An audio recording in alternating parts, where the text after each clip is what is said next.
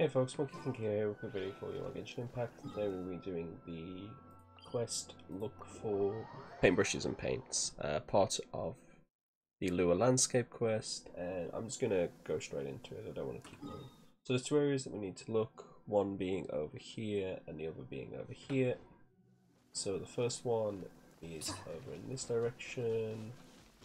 So if we head over to here, you'll see the location here, and the paints and the brushes will be there. So the other one, we're going to go across the pool and over to this section here, and we'll be able to find the one on the cliff edge. So I'm going to glide because I didn't get the thing beforehand, so just give me a second to go over there. You can always skip forward in the video if you need to find the second paintbrush location. It's pretty basic. It's a shame really that the game doesn't really give you any hints on where the stuff is, so it is a bit of a pain to find it if you don't know where you're looking.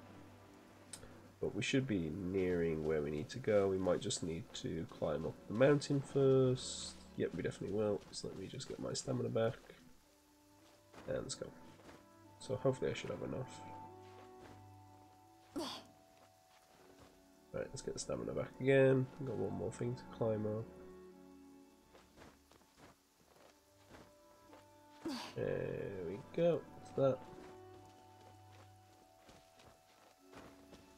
And you can kind of see it here, it's on that little cliff edge.